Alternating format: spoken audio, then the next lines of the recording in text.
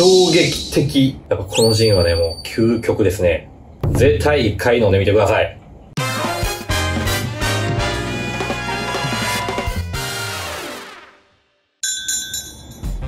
MTV です。今回も最初にお酒の解説をして、その後実際に飲んでいきたいと思います。今回紹介するお酒はこちら、モンキー47ドライジンです。このジンが発売されたのは2011年なんですが、僕が初めて飲んだのは飲食業界向けの試飲会で飲んだんですけども、衝撃的でしたね。あまりの美味しさに、なんやこれって、ほんまにびっくりしたのを覚えてます。うち C パートでは現在30種類ぐらいのジンを取り扱ってるんですけども、その中でも僕は一番このモンキーが大好きです。1本この 500ml で5000円ちょっとするなかなかいいお値段するジンなんですが、ぜひ一度飲んでみてもらいたいジンですね。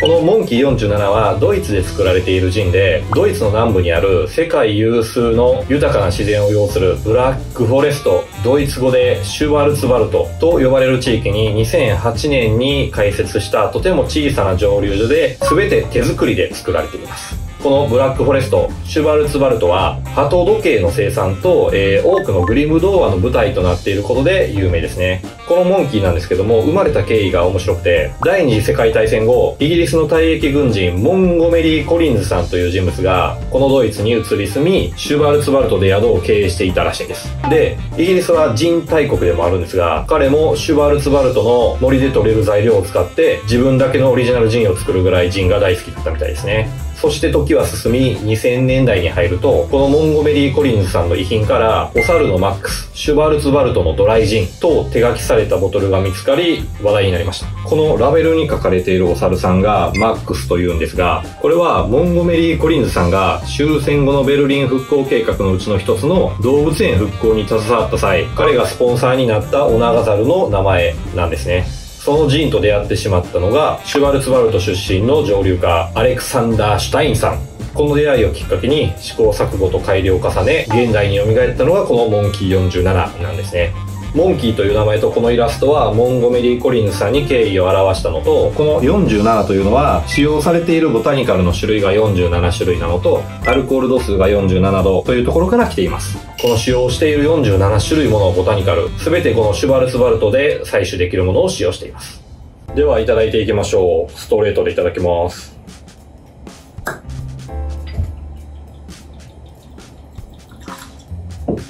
いただきます。ほんまに香りがいい。やっぱりね、メインとなるジュニパーベリーの香りはもちろんしますけども、もう香りがね、まず、すごい爽やかなシトラスというか、爽やかさの中にも甘さもある。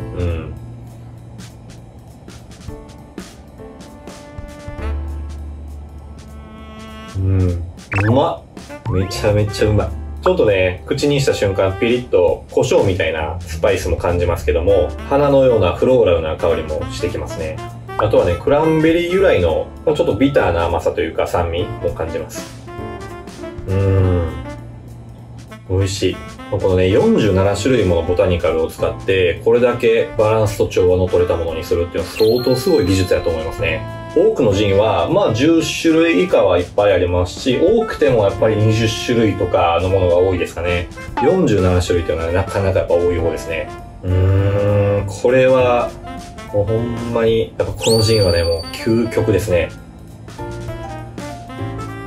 美味しかった。ごちそうさまでした。もちろんロックでもめちゃめちゃ美味しいです。贅沢ですが、ソーダ割りやトニック割りも絶品です。あとはマティーニなどのカクテルベースとしても使ってもめちゃめちゃ美味しいですね。なかなか贅沢なものですけどね。はい、この動画を見てモンキー47飲んでみたくなったという方、もちろんうちにも置いてますし、他のバーでもいいんでね、ぜひ一度見つけたら飲んでみてください。びっくりしますから。洋酒を結構揃えている酒屋さんやネットでももちろん購入することができます。ぜひちょっといいね、おうち飲みや、このボトルめちゃめちゃ可愛いでしょ。ここにね、ちゃんとなんかシルバーの装飾があったりとか、お酒好きな方へのプレゼントとしてもめちゃめちゃいいと思います。絶対一回飲んでみてください。では今回もご視聴ありがとうございました。良ければ高評価、チャンネル登録よろしくお願いします。